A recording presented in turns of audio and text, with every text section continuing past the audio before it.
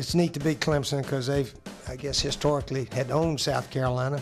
I guess they don't own us right now, that's for sure. We have tough battles with almost everybody. I mean, we don't blow out hardly anybody. Let's give fate a chance. If fate's going to smile on South Carolina, we got to give it a chance. The biggest thing that they do well is called blocking and tackling. You know, we've all sort of had some bad reffing during our day, and we've had some good ones too.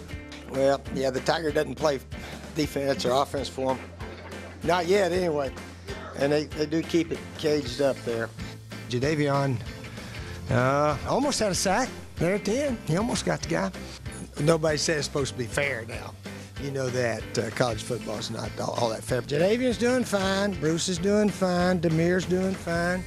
They had a communication problem. They didn't know they were supposed to be out here watching practice. So I'm the dummy on that. Dabo had mentioned that Marcus Lattimore stands for everything that's right about college football. So I just mentioned I agreed with him. I didn't think that was any derogatory comment. I guess Dabo, I found out he loves Southern California and University of North Carolina. That's the only thing I know about it. I've been reading like you guys have about our new 3-4 defense. Did anybody like that 3-4 defense?